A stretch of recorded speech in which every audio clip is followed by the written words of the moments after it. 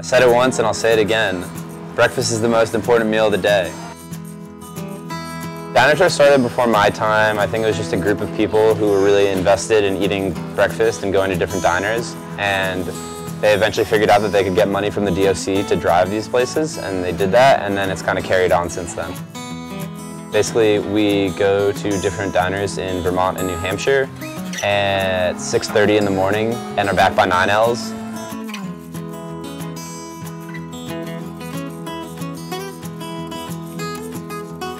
The coolest thing about Dinertoure for me is the different people that it brings together. I really think it's awesome how there are so many different people that come on it, and like no matter what part of campus you're from or what year you're from, they all interact and get along well.